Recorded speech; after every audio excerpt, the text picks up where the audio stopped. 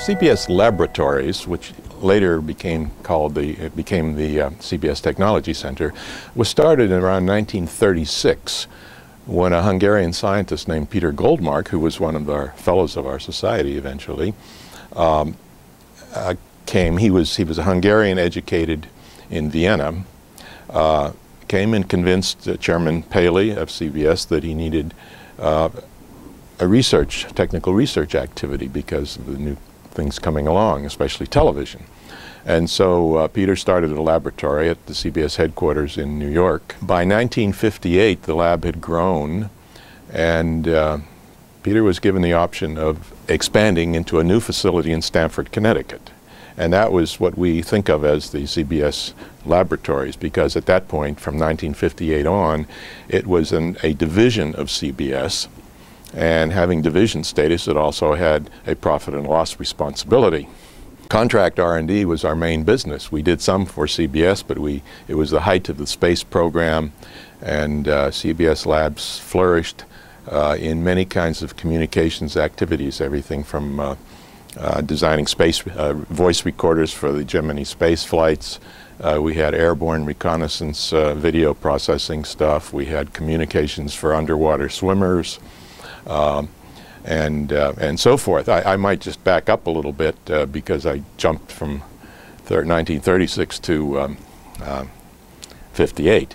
But in between that time, of course, there was the Second World War, and the CBS activities were discontinued while people scattered various directions for the war effort. But as soon as they reconvened after the war, there were a couple of major developments that came out of that facility.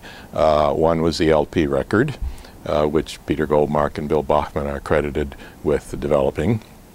And the other was the first color television system that the FCC had approved for service in the United States. It did not last. It was that rotating wheel, the color field sequential system, which eventually found application in medical and other uses that demanded that high resolution competency.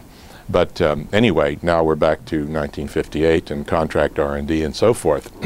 Well, the lab flourished, and the idea of doing R&D for profit got to be more and more difficult as the government cut back on some of its sponsorship of R&D.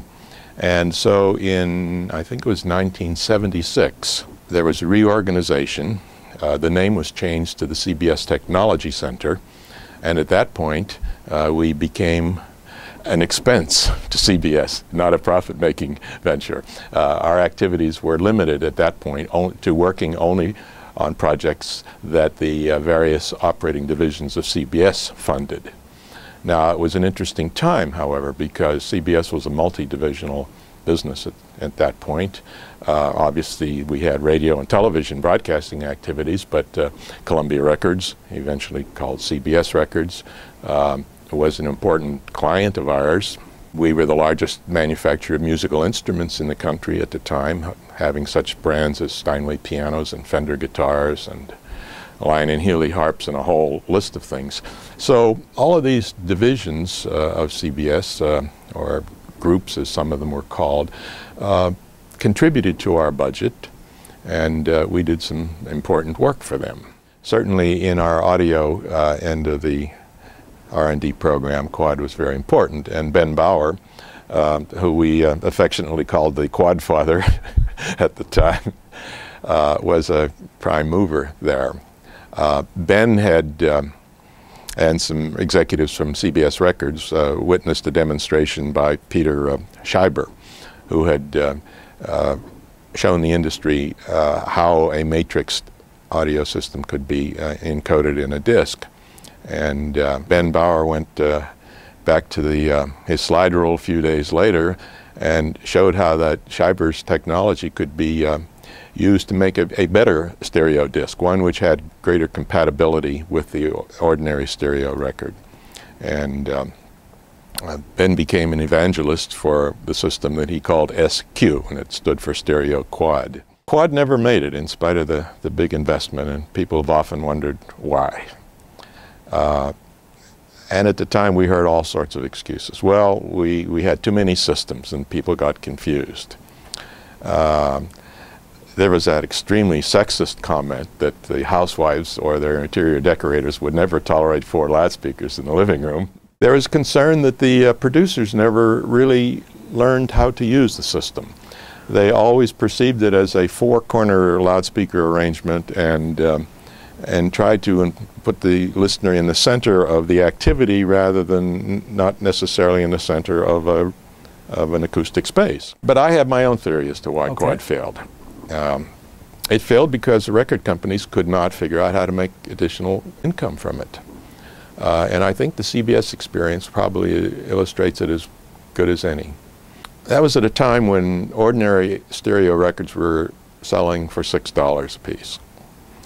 And a decision was made, since this quad is something special, let's charge $7 a record for it.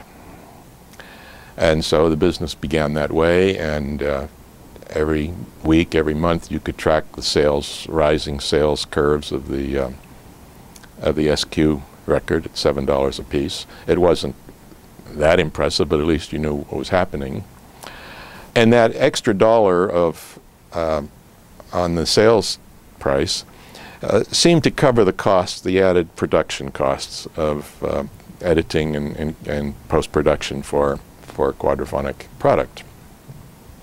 But it was creating problems in the dealer networks.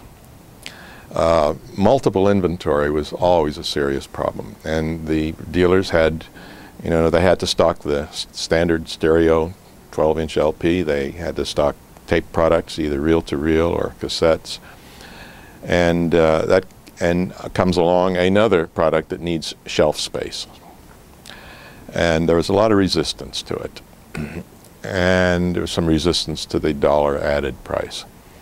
So CBS Records decided to drop the dual thing and have every release either be ordinary stereo or SQ at the $6 price. But when that happened, they lost the ability to track it commercially. It was just lumped in with all product, and pretty soon all they could visualize was that it was somehow some records cost a lot more to produce, and there was no increased income from them. So it was dropped. And I would imagine that other companies had similar experiences. When we first got into perceptual encoding in the digital world, we applied extremely high standards of quality to the consumer product. I mean, we've always had it at the professional end. But we had the MPEG-1 Layer 2, which seemed to be almost transparent. And then along came Layer 3, and it was pretty clear to most of us that it wasn't of the adequate quality. But the fact is, it was good enough, and today MP3 is the dominant encoding system. Now, there will be others, and the MPEG numbers continue to rise. I think we're up to number 8 now. But we need to remind ourselves that there's something that is equally important than the absolute perfect quality, and that is that the marketplace will accept something which is good enough if it has other desirable attributes. And we have to be open and not blind ourselves to what these other attributes might be. We need to assure that the quality certainly is good enough, and that seems to, our standards have been rising consistently on that. But good enough probably has leveled off, in my opinion, whereby some of the esoteric improvements that we enjoy as audio engineers and golden ears are really of not much interest to the general public. And unless it comes to them free without an added price tag or the need to obsolete their libraries at home and buy new hardware, we're going to have trouble selling those things. Now, if we can use them within the industry for our mastering activities and so forth, that's fine. But we need to be realistic about things which we present to the public.